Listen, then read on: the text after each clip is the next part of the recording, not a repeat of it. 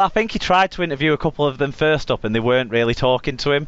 So then I think he thought he had to do more setup, but didn't really play out that way, I suppose. Because by the time he'd ended up finishing his question, they were all being pulled off to like a more significant interview, like the TV broadcasters, the radio broadcasters, or actually celebrating the trophies being lifted. But yeah, fair point.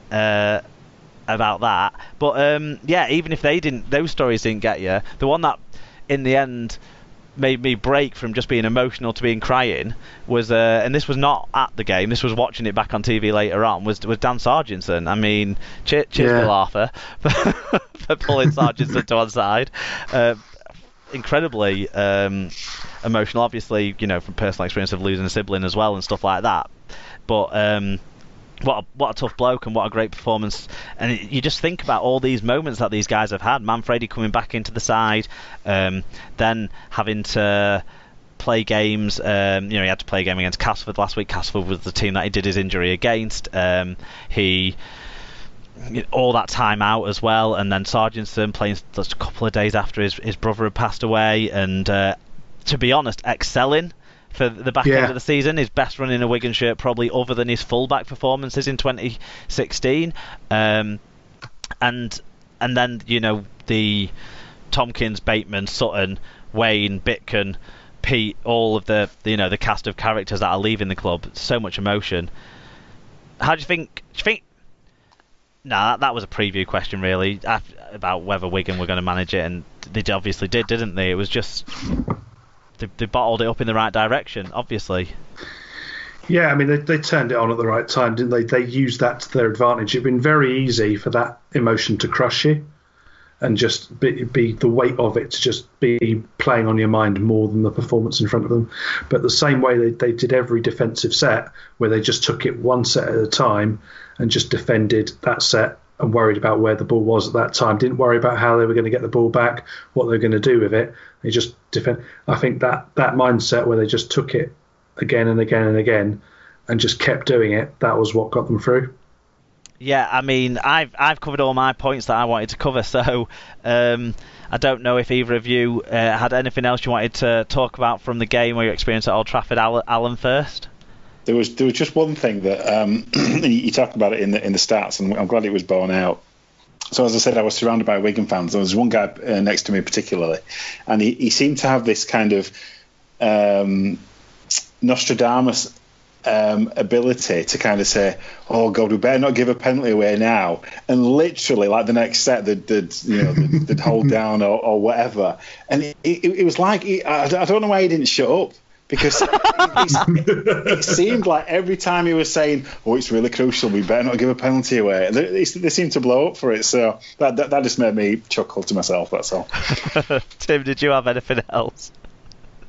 No, I think I've mentioned everything pretty much. The only other thing, which is sort of thing around the game, was I don't know if you had the same in the toilets in your end, but did you have eye contact toilets? Eye contact urinals? Yeah, you do have them. It was very off-putting.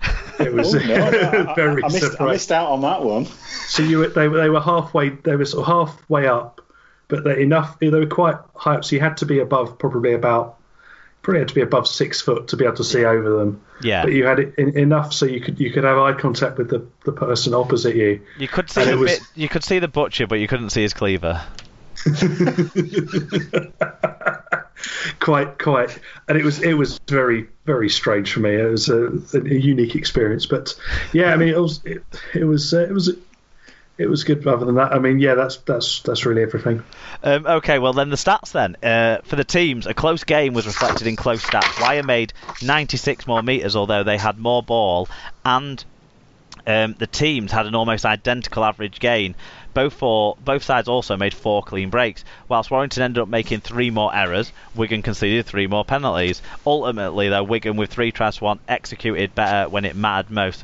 That's the key. That's the key stat in all games, and it was the key here.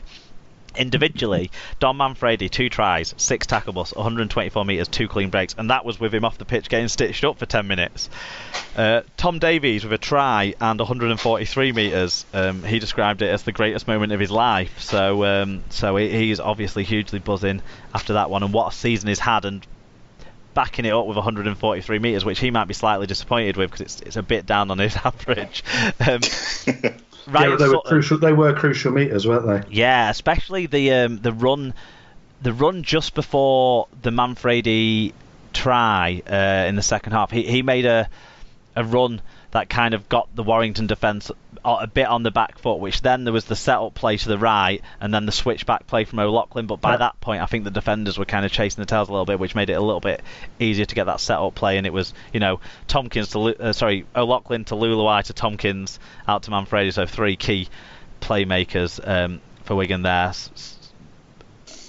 And it turns out Luluai's the only one that we're aware is going to be at the club next year, because Tompkins definitely won't be. And there's talk from some quarters about O'Loughlin, but we're not going to dwell on that. Ryan Sutton in his last game in Cherry and White worked really hard, 43 tackles and 124 metres. John Bateman 164 metres, so that kind of brought out what you said about his relentless engine, Tim. For the losing Warrington side, there were some good performers in there, even though they didn't get the rewards at the top end of the pitch. But Steph Ratchford with 1 try assist, 5 tackle busts, 173 metres and 2 clean breaks. Tom Lynham with 5 tackle busts and 145 metres. Chris Hill, 12 marker tackles and 171 metres, so did his best as the captain there. And then Darryl Clark. And let's give some credit to Chris Hill. Didn't do any grubby shit this time. No grubby. No, that's a fair shout. Darryl Clark, 48 tackles, 9 tackle busts, 136 metres. So, some strong performers. In terms of the predictions, Super Brew and Dream Team updates, I went 3 out of 3, which is a bit of a spoiler to anyone who remembers what we predicted last week for the other results to come. I end up on 146 out of 203 this year, so that's like, what, 70%? It's not bad. And you guys ended up with 141 after a 2 out of 3 performance from Tim for last week. So actually pretty close when it comes down to it. And I remember lots of weeks where we did not pick the same teams as well. So remarkable that it came out so close. In the Super Brew, John Bennett takes the title, so get in touch, John, if you want to have an SLP t-shirt, because we will send one to you. Alan Bagley takes the title in the Dream Team. We've kind of, the writing's been on the wall for that since about week 5 or week 6 of the season. So well done to him for staying the course like St Helens couldn't. It's a booby prize for Alan, who is a Warrington fan. So Alan will be getting a Wigan shirt, sorry, not Wigan, a Super League pod shirt sent to him. Wigan shirt would have been a bit rude, wouldn't it, at this stage? Super League pod shirt sent to him. It should be on its way to him as we speak. So well done to those two for winning those competitions. We will now move on to other results from around the world of rugby league.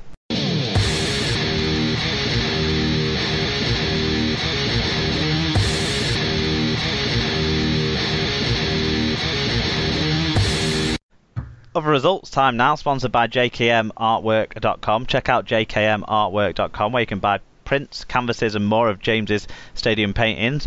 All UK Super League clubs are covered, and a couple of clubs from outside Super League too, as well as football stadiums, cricket grounds and more.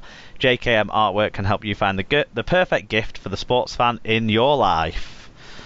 And there's a few other results to cover, two major ones before we get to the minor results, which includes an international game from the top level. But we're going to start with an event that we were all at and we all enjoyed. But we'll talk a little bit about the first game, the Lee Miners versus Stanley game, in the other results part. But we're going to start for this section with the Women's Super League Grand Final. It finished Leeds 16, Wigan 18. We had some fan reviews in from this, some people in attendance, one watching it on the stream. Alan, do you want to give us the first of the fan reviews? Yeah, and I completely agree with this one, by the way, before I even read it. So Carsten says, restful on, what did the ref think as he blew the penalty offside. He ignored it for 92 minutes. 92 minutes. This game was out.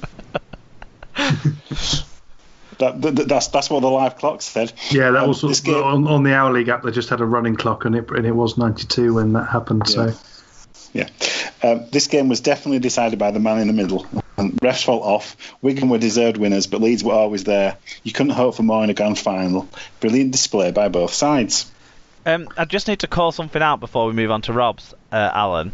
How come you were the last one to get back to speaking after the break when your wife brought you up your drink, whereas I had to go and get mine myself, and so did Tim. So really, I had to turn undo the washing as well.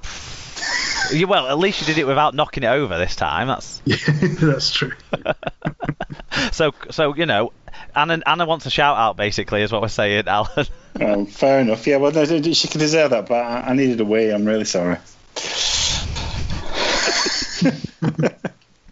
So you're still not really giving her a shout out there, are you? She gets enough attention, honestly, with a writing career. She is funnier than any of us, so yes, she is. But I have to keep knocking her down just to make sure she don't get too big headed. Undermining. Do you want to take us through the next fan review, Tim? Yeah, Fatboy_Rob says both halves went with the wind. Leeds looked dead and buried but battled back to 16-all with 2 minutes left. Leeds were the only team I could see winning from there until the ref inexplicably gave Wigan a pen in front of the sticks for offside. This after both teams were offside the entire match without a peep from the ref. I was angry for a split second, then I remembered it was Leeds. 24 hours, I'm still laughing. And finally, Lee Whitnell said, good to catch up with the SLP family at this one. The win made it tough for both teams, but Wigan were worth their win. Yeah, the wind. Is that a good starting point for this game, Tim? Yeah, I think so, because it was horrible. Because I couldn't even pick which direction it was necessarily coming from. No, it was definitely coming from the... well, I don't know what the directions were on the ground. It was definitely coming from from the Etihad Stadium kind of end towards the railway end, towards the tramline end, definitely. So it was against Leeds in the first half and against Wigan in the second half. Yeah. Because there was that pass, wasn't there, that is it Joni Aspin, the Wigan's number 10 through? That was quite a good, looked like a good bulleted pass for the first 2 yards. As per your description, I didn't need to know who she was from your description. Excellent description of her last week of big lass with good hands. Yeah, it was very apt. Yeah, seeing her in the flesh. And every kick that went in that direction just kept running, didn't it, across the... Yeah, there was one for about 50 metres out that went all the way out without any help or anything. It was just... And there was a couple... I can't remember if it was in the game before or the final, where there was that one that picked up speed as it was bouncing. Yeah. And it was incredible because it was an end over end and it just tumbled like anything. It stumbled about 15 yards off the boot, did it? But then every bounce it just got faster and faster and ended up in the in the seats behind the sticks. Yeah, and to paint the picture as well, behind a running track as well. So you went all the way over the running track all and the way into through, the stand. The bit for the throwing events as well. Yeah. But what did you make of the game itself? I mean, the big talking point is that penalty for an offside when no other penalty for offside was given all game apart from I think one not square penalty in the first half. But up to that point, the 78 minutes of play, the 92 minutes on the clock, up to that point, what did you make of that? I thought it was a really interesting game. Wigan were very dominant for probably 65 minutes of it, and then it was that from that kickoff. Was it kickoff or drop out that then Beavers picked up the ball from her own in goal? So yeah, Wigan have been putting the pressure on Leeds' line, hadn't they, for a good chunk in the second half, and actually the first half Wigan kept kicking it dead, but the wind was a factor in that, I thought. But in the second half, Wigan's short kicking game was much better. They forced a couple of dropouts, things like that. But this one kick from Gemma Walsh was just a bit overcooked, and then Caitlin Beavers took the ball for a quick tap on the 20 and basically went 80 metres under the sticks. Yeah, and just burst through straight up the middle, and had a look round and goes, "There's no one with me, but there's a nice big hole in front of me. I'm off." Pinned her ears back, and off she went, and she was under the sticks before you knew it. She was rapid. Yeah, and from really quick. From Leeds' try in about the third or fourth minute of the game, when my prediction about Wigan's goal line defence was usurped.